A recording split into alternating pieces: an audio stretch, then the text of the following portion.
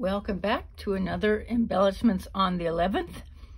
This is hosted by Deb Houck of Deb Houck's Crafty Cottage. I've been MIA for a couple of months, but I am back now with these adorable little pumpkin embellishments. How I made these was, here's the bows.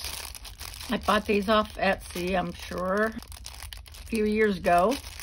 Originally for Christmas, but then I thought better of it.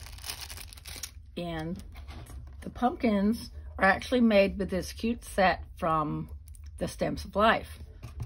It came with this turkey, and this piece here, I cannot find this little piece, unfortunately, because that would have been really, really cute.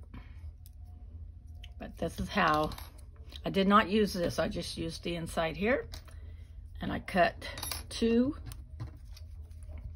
from my shimmering cardstock, just plain orange. And then this piece here, this is a piece from my Fall Fun collection, the latest one from Echo Park.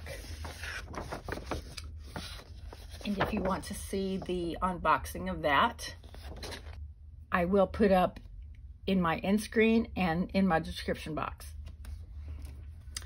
I made 6 altogether.